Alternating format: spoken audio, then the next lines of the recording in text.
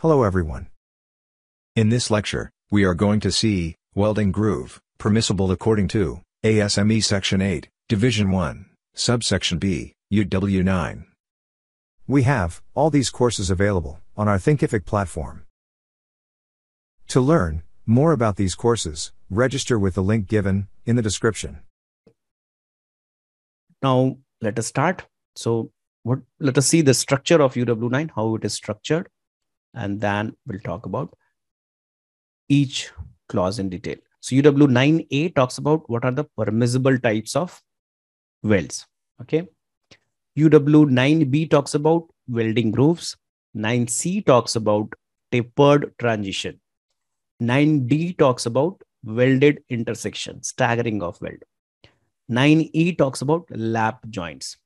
F talks about the closing plate, flat head welded with a shell. Tube sheet welded with a shell. How to make that joint. Okay. Great. Welding groups. Okay. So groove means even if I'm making a full penetration weld, double-sided, that is a groove. Okay. So code is pretty clear.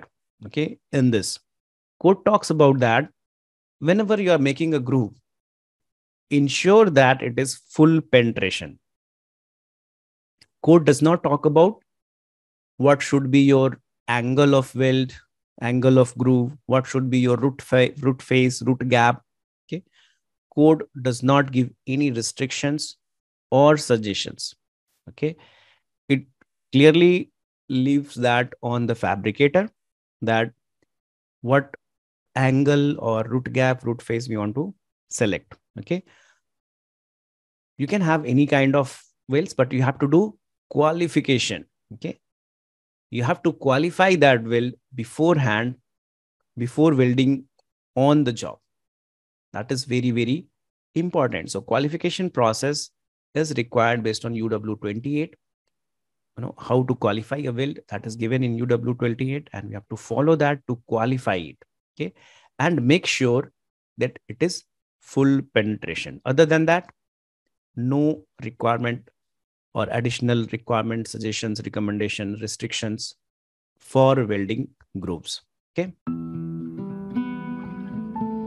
I hope you understood this part. Stay tuned for more videos related to welding requirements.